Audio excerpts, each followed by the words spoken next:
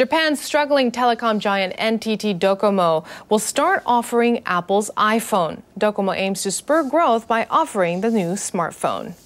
Sources have told NHK that Japan's largest mobile phone carrier decided to sell the upcoming iPhone, which Apple plans to launch as early as next week. Docomo has been losing customers to rivals Softbank and KDDI. Both of them offer the iPhone. Efforts to win back customers haven't produced results. Apple is apparently hoping that the deal will help boost sales in Japan. Docomo has about 60 million subscribers.